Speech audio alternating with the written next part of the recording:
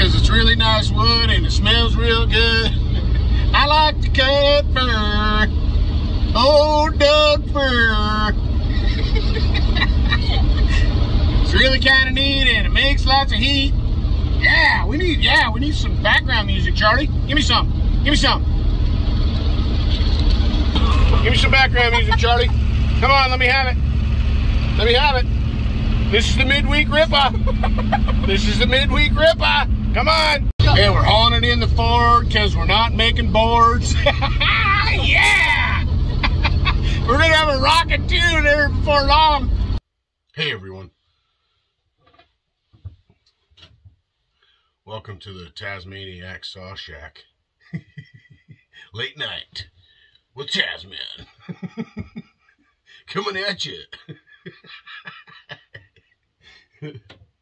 Oh, yeah.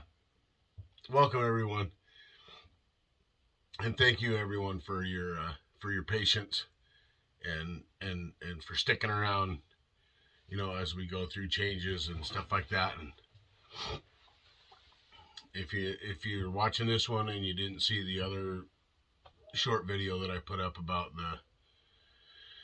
about comments and stuff like that, getting kind of stirred around with the YouTube update or whatever happened there. Not sure.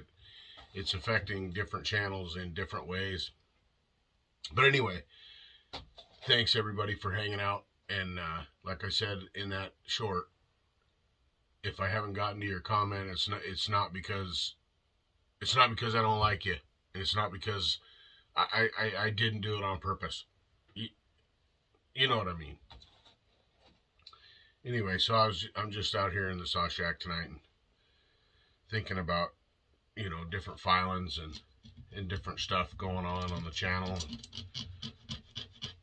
and just want to talk a little bit about filing and a couple other things also. The filing experiment, the chain condition is not optimal for all of them, but I just thought, well, I got this chain and I'm doing this, why not just try it and see what it does. The raker height plays a big part in the different filings, as far as the chip dump goes, and as far as the baby C goes, and as far as square filing. The baby C was fairly smooth even with a lower raker, as opposed to the square file was a little bit chattery.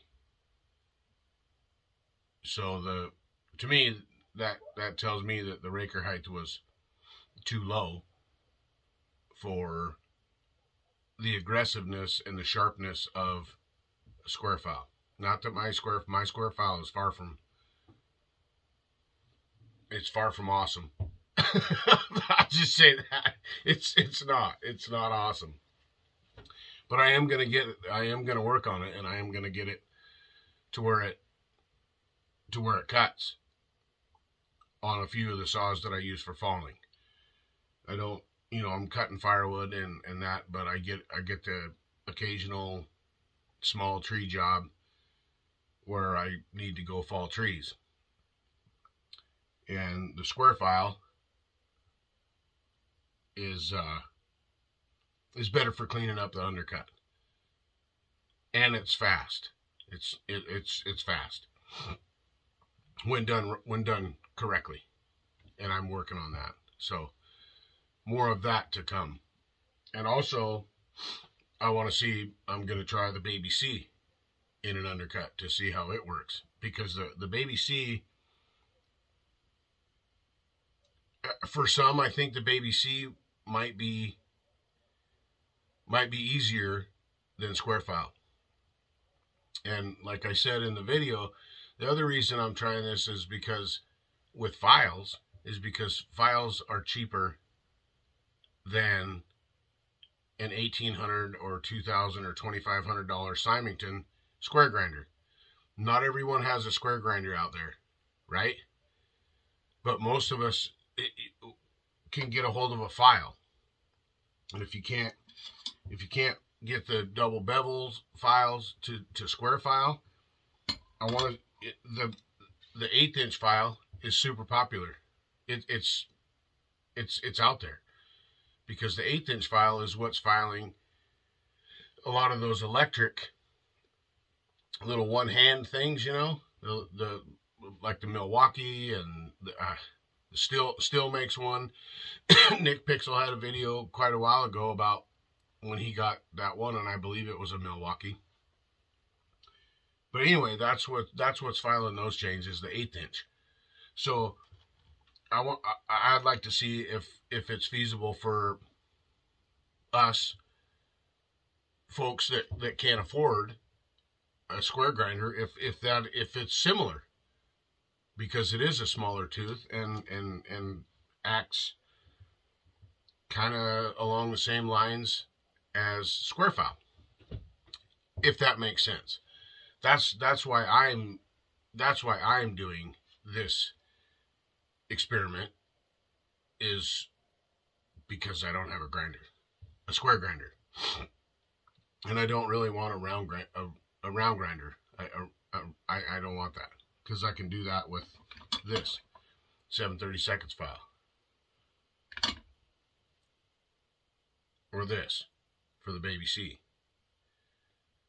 And the Baby C, to me, is easier than square file. Square file, you gotta have to have 3 angles on every stroke, the same consistency. That's my downfall with my square filing, is consistency.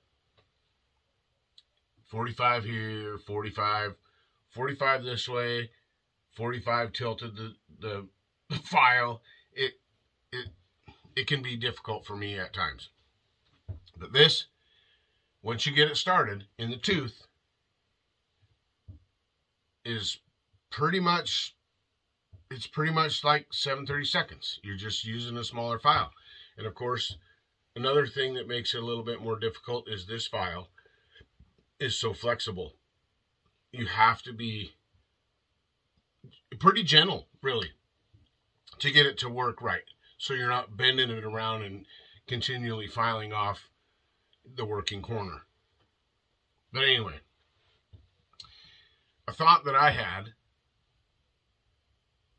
about getting the Baby C started, because there have been some folks said it was difficult to get it started without digging a big ditch on a regular chain. Okay, so follow me on this. I'm gonna change the camera angle and get down here on a tooth and kind of show you where I'm headed with this.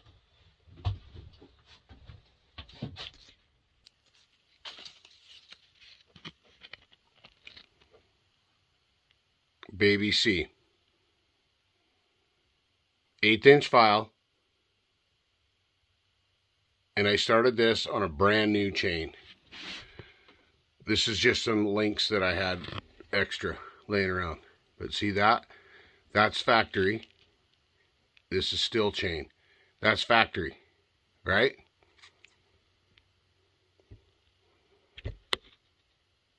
That's Baby C. Factory. See how straight that edge is? Gentle with the file will get you that. Now let's look at the other side. I'll flip it around.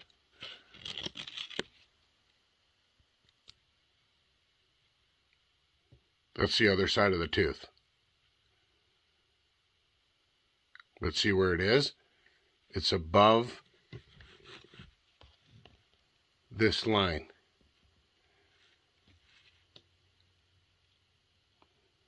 And like I said, that's brand new chain. That's brand new link with factory grind on it.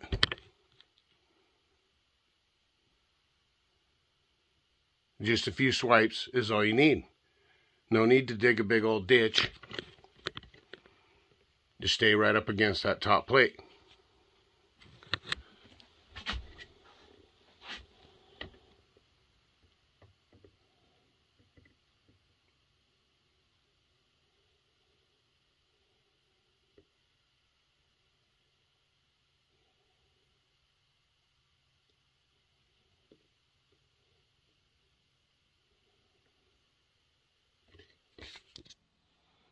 Okay, so here's my idea.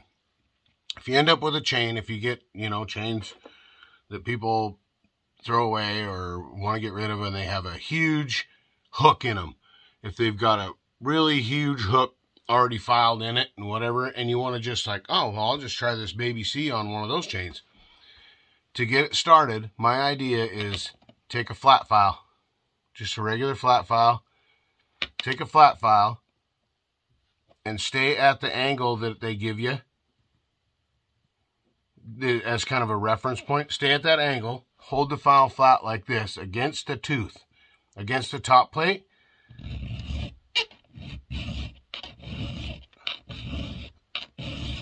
and file it flat like that.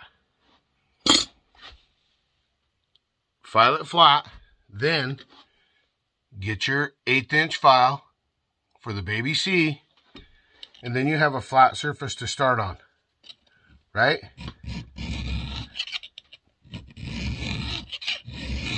It's already an old chain, and it's probably got some damage to it. But as you can see, that file is pretty flexible, so you got to be gentle. You can't just go hogging it out. And you really don't need to anyway.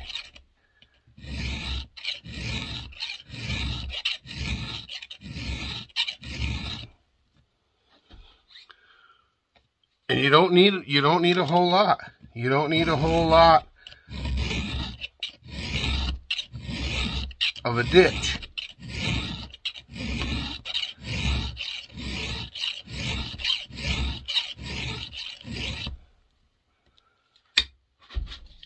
What do you say about that? Let's look at that. Baby C. See this line? See this line right here? See how it's straight? This chain came square ground. That's why that line is straight. It's not curved. But see the Baby C? That's after filing the top plate flat. Fairly flat. This is what it started out with. This is just an experiment. To me, that's not too much hook. But like I said, if you have an old chain that's got a real deep gullet in it and it's already messed up, it's already dull, and you want to try this, that's another way to get it started. Baby C. But look at that. Square. Hand file. It's coming along. It's coming along. Oh man, that excites me right there. Let's look at the other side. Baby C. Sorry about the wobbliness.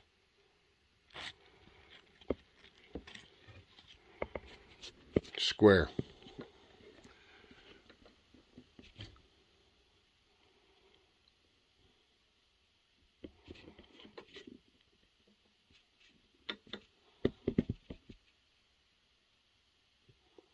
Lighting isn't all that great either.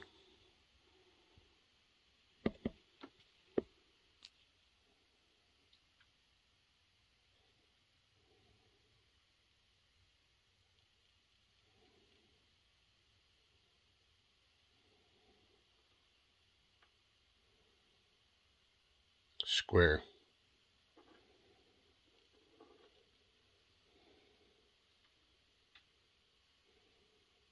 Scary square. Hey? Now, you know, the experiments, you know, like on the 350 and stuff like that, on that well over halfway worn out chain, you know, I'm not, I don't know as though I'd do it to a brand new chain. I might square file a brand new chain. But like I said, if you get a used chain from somebody, or if you have an old chain that you used that, you know, has a way deep hook in it, big, you know, deep big crazy hook, flat file, flat surface, see it, to baby C. Just take to get it started. If you want to try it, like I said, just get a flat file and file it flat, fairly flat, you know, to where you can get that in there, to where you, because starting in a big hook, in a big overhanging hook, right, this little file is gonna, you know, you're just gonna keep going, and then you're gonna have a big anvil looking thing. So if you file it flat, fairly flat, then you can start this right underneath the top plate, and then just gently file just like you do with the big file. Anyway, enough on that. I hope it makes sense. And like I said, there'll be more to come. That square filing, yeah, it's gonna come along for sure. So enough rambling for me tonight. I hope everybody has a great week, a great day, and going into the weekend, I hope everybody has a rocking weekend. I'll be going live Saturday morning after I get off work. Night shift. I get home about 7, and we'll start the live about 7 and probably go for an hour and a half. Okay? So hope to see you all there. Love you all. Take care. Be safe. TazMan is rolling.